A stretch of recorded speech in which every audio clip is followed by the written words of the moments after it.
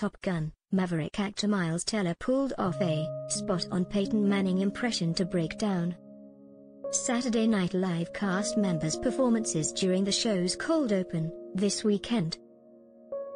Teller hosted SNL for its premiere on Saturday as he and cast member Andrew Dismukes played as the Manning brothers to mock the show and its new set of comedians following a summer of departures.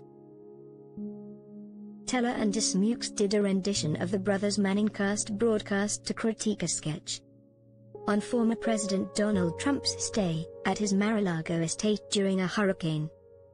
Teller, in the midst of his commentary on the sketch, predicted a mediocre, error-laden performance from rookie cast member Michael Longfellow. "The new guy's fully panicking.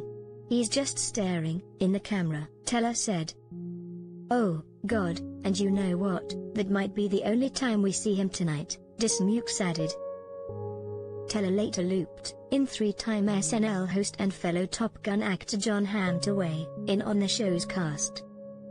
The Trump sketch included an appearance by five-time Olympian Shaun White, who played the special master assigned to review documents the FBI seized in a search of Trump's estate. "I've decided they're all awesome," White said as he held up a briefcase. "Yeah, well, you know, sometimes they need to bring in a real celebrity when the host isn't that famous," Hamm said during White's appearance in the sketch. You can watch the 48th season premiere's cold open and Teller fire back at Hamm below.